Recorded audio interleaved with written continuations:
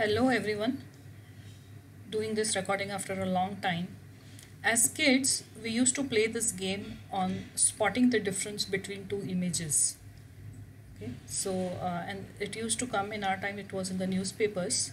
Now everything is in the digital media. So, like the difference which is seen here in these two images, this particular cloud which is not there, this tree. We cannot see a tree here, but a tree is here. The shape within the tree, and so on. So I thought, why not use OpenCV and Python to automatically spot the differences for us.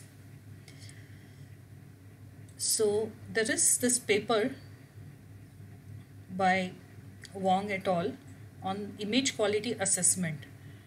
This paper, it uses image, and it uses three items within the image: the luminosity, the structure, and the contrast. Okay, and from these two images, for two images it calculates these three things: the luminance, the contrast, and the structure. It would combine these three, and then it would give a similarity measure. The similarity index is between -1 to 1.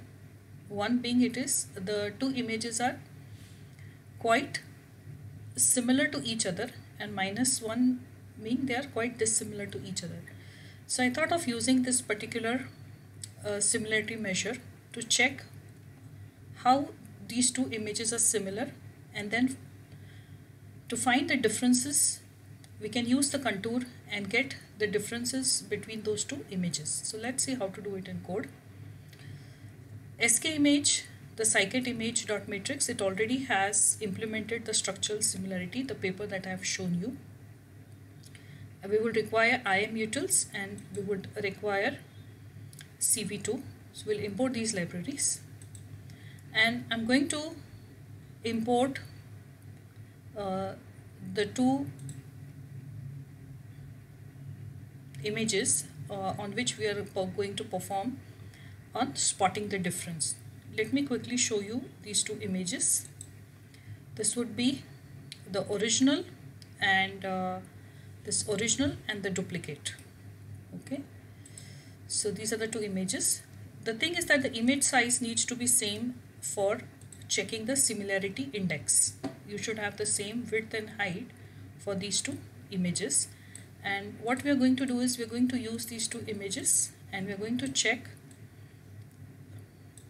which part of this image is dissimilar to each other. For example, here there is a window, here there is not a window. Okay, so let's use these images. We will read them and convert them to grayscale, and then we'll use the structural similarity function in which you can pass these two images, and we will say full equal to true. When you say full equal to true, whatever is the difference will be coming back to you as an image. Okay, and since it would be in floating point, you multiply it by 255 and change it to unsigned integer 8. So once you read these images and you compute the structural similarity index, you would find these images are very similar. You will get a score of 0.98. Now further what we would do is we would threshold the difference. Okay, this difference image that you've got, you'll threshold that, and then we would find the contours in this the difference image, and this would give us the regions where two input images differ. So we'll take a copy of this threshold. To the threshold we have passed the diff image, and the diff images come from the structural similarity function. The IMutils.grab contours, it will grab the contours for us.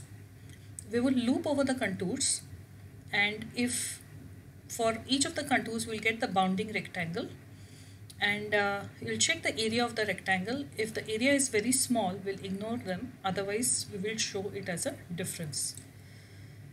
So you would quickly notice that here it has figured out that there are three differences in these images, and in fact there are three differences in these images. So not only can you use it for the similarity, but you can also use it to find the dissimilarity. And if you want to look at the difference image, let us look at the difference image as well.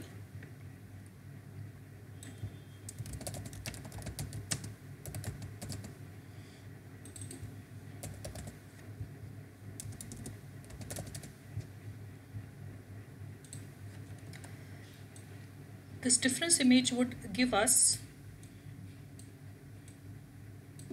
where in this area, in this location, where it has found the differences. Okay. Now it could also be used, very useful for phishing attacks. For example, if you have a credit card as such, okay, and what I've removed is the MasterCard logo from this credit card, and I've created a duplicate card. Let us pass this as the input.